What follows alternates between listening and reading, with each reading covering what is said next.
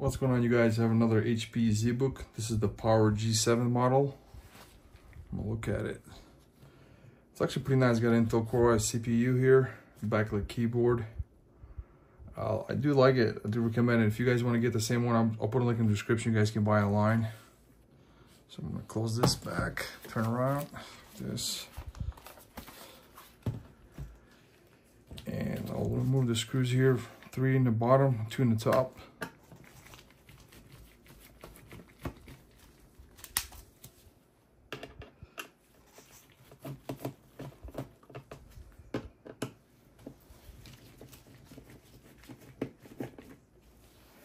One here in the left corner.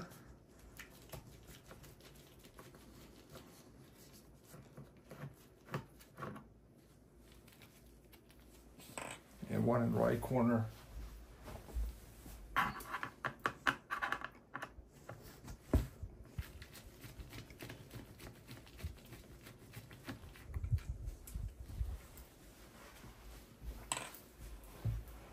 you're gonna lift this up like this. Basically the way it comes out, the back cover, you're gonna take your finger like that gently, and I'm gonna lay it down.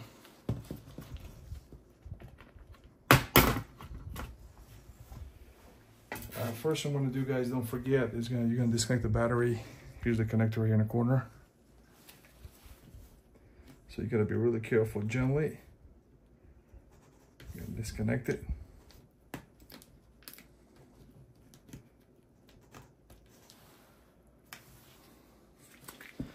Now what I'll do is take a Phillips screwdriver,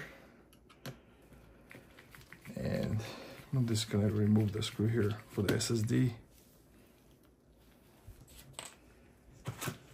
I'm gonna upgrade, guys. This is the 2 terabytes, 2280 M.2 NVMe.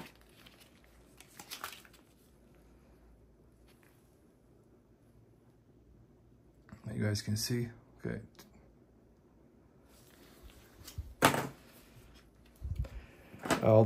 You basically, guys, can upgrade 4 terabyte per each. Right here has 2 of them in slots you can install, so 4 terabytes you can do each, so you can go 8 terabytes and 32 gig per each slot for the RAM, so you can max out 64 gigs. It's actually nice. I do recommend, if you guys have store a lot of pictures or videos, then just go with the 4 terabytes. Probably 2 terabytes ain't gonna be enough, probably just go 4 terabytes. And I might add one more stick, 16 gigs, so it'll be 32 gigs of RAM total. And I'll do the last part is connect back the battery. Don't forget, right here in the corner, back to the motherboard.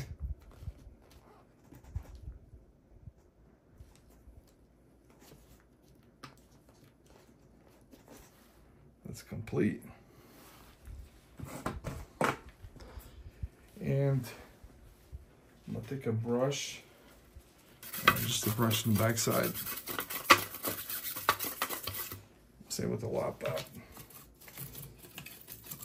This is a mobile workstation.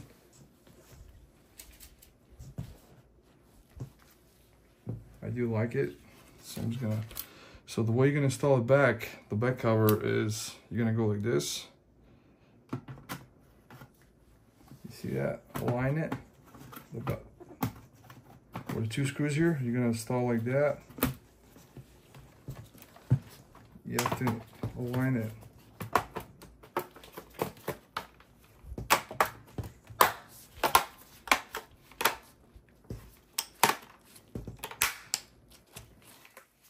So don't forget, this is the back side right here. You have to line it like that and close it. The top one you can't do it. You got to do the back side first.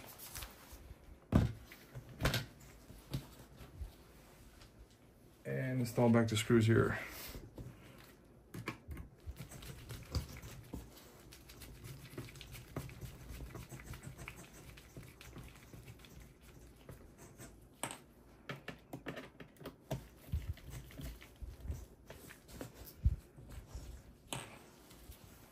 One in your corner.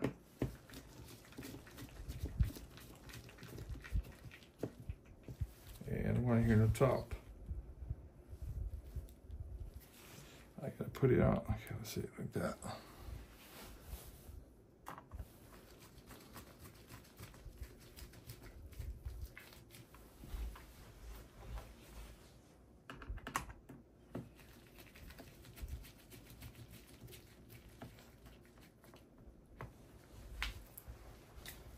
And be the last screw here in the corner, left corner.